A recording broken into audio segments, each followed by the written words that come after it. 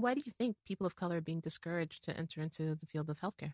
That's a really, really good question. I think it's some of the same reason that all of us are a bit discouraged. And going through the pandemic, it's 2 full calendar years even beforehand, and seeing how the perception of health has changed just in a few short years, and some of the yelling and screaming, no one wants to deal with that, no matter what your color is, your background or ethnicity. Nobody wants to deal with that. But if you think of a race or even religion or ethnicity that has been so disenfranchised already before there was such thing as the coronavirus, why would you then purposely want to sign up for more headache? Your life has already been hard enough.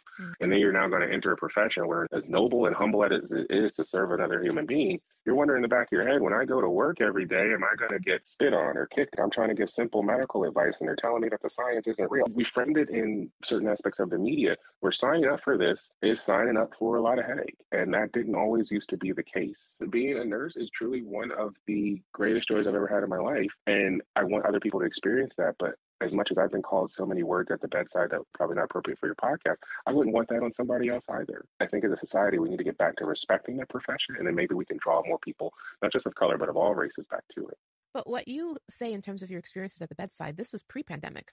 Very true. And so it's been there. It's just, I think it's gotten worse. I think that some of the negativity and vitriol around the vaccine and the virus has just given those naysayers and those who feel comfortable treating those with disrespect and prejudice and bias, it's given them another arrow in their quiver to attack this profession. And I'm one very much of a mindset of bend, don't break.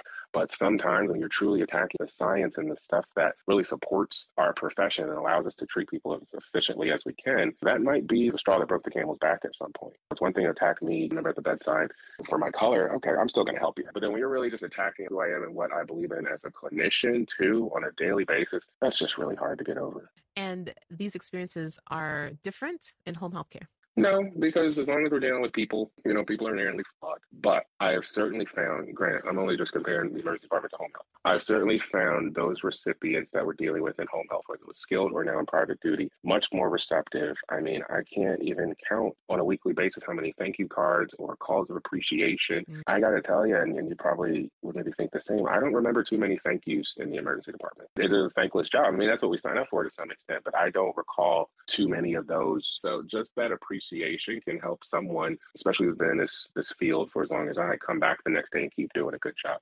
Everybody, no matter what you do, whether you are putting together sandwiches at a Wendy's or whether you are in the world's biggest healthcare system, everybody wants to feel value for what they do.